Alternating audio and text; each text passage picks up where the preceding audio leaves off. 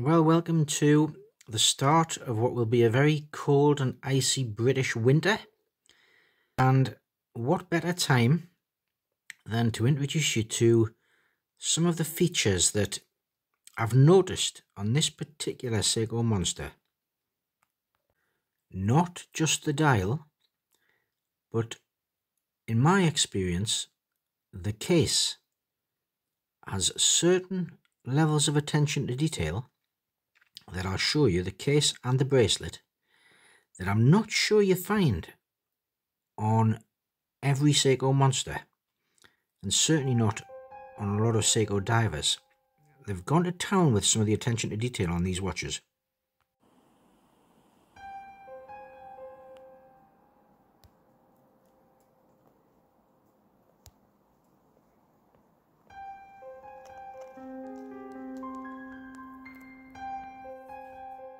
Hello and welcome to The Perfect Wrist. This channel is all about trying to find that watch that just fits the wrist perfectly. Welcome to the last Seiko review of 2024. I am trying to stick to one Seiko a month now. That is quite hard. I am a bit of a Seikoholic. That is slowly turning around. There's a lot of turnover in the collection, and I think one Seiko a month is more than enough.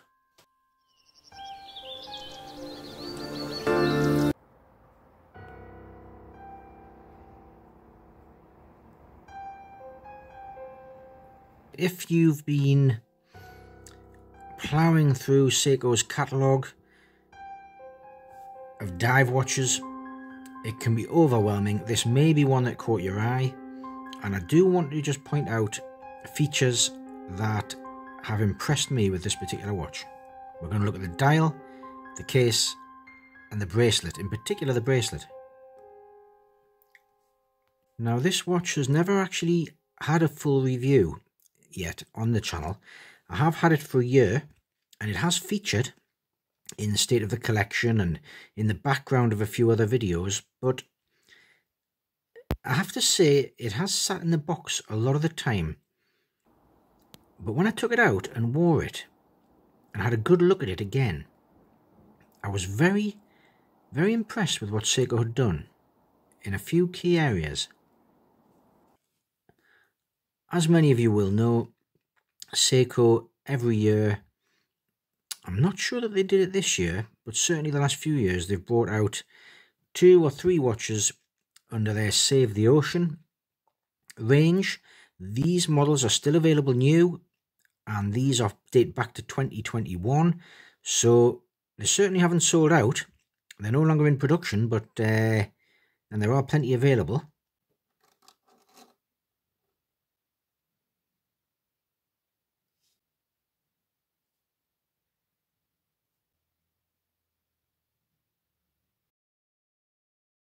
Now, taking a look at the dial, it's exquisite. You can see the little penguin feet running up the side there, and the dial itself is a frosty ice scape. A fume effect that obviously goes from almost white at the centre out to dark. The loom is exceptional,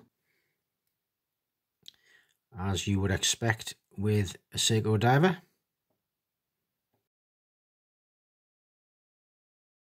The brushed stainless bezel has a lovely action. Listen to that. Isn't that nice? It all lines up, which hasn't been a given with Seiko at this sort of price range over the last few years. I think some extra effort has gone into these Save the Ocean models. One criticism, I don't even know if you'll notice, but I can notice, when the crystal has been put on, it is ever so slightly out of line with the date window. Perfectly legible, but it's slightly lower on the right hand side than the left. What a shame.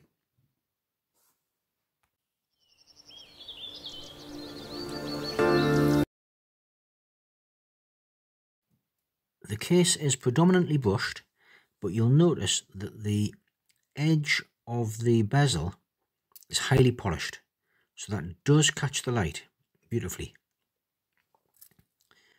There's quite a lot of accents on this particular watch that you do notice over time. It's the same with the top of this case area. While it's brushed, that top edge is polished. So that does reflect the light. A screw down case back, very secure, with a high polished wave in the centre, surrounded by brushing and all the specs on there.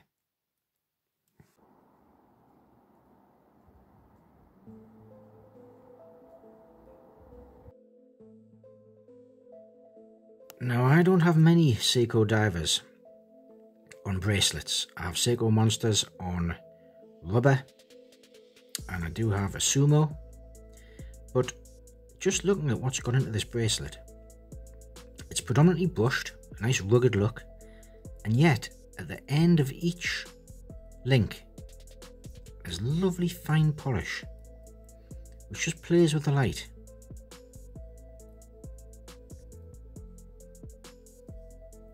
High polish on the edges, and a standard Seiko clasp. This one nice and tight and crisp, loads of micro adjust.